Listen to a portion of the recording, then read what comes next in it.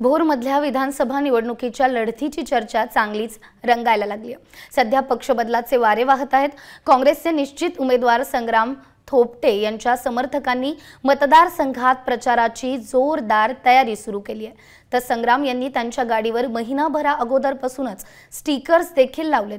पण विशेष म्हणजे त्यावरून काँग्रेस पक्षाचं चिन्हच गायब आहे। तर थोपटे यांच्या स्टिकर्समध्ये भगवा रंग ठळकपणे दिसून येतोय। त्यामुळे पक्ष बदलाचे वारे भोर तालुक्यात सुद्धा वाहणार का अशी चर्चा सध्या तालुक्यात रंगू लागली आहे।